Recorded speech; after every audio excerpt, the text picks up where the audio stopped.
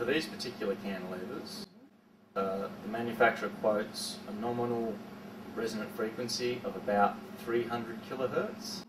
So we'll start our scan at 200 kilohertz and we'll finish it at 500 to make sure we definitely find the resonance peak. We'll leave the target amplitude at 500 millivolts. We'll hit auto tune. Now you'll see it'll search for the resonance peak.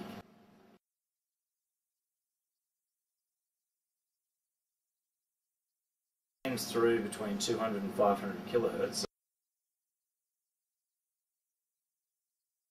Finds the peak with the highest amplitude. This is the amplitude of the cantilever. And then it focuses in on that peak. It assumes that the peak with the highest amplitude is the resonance peak. I'd exit this now.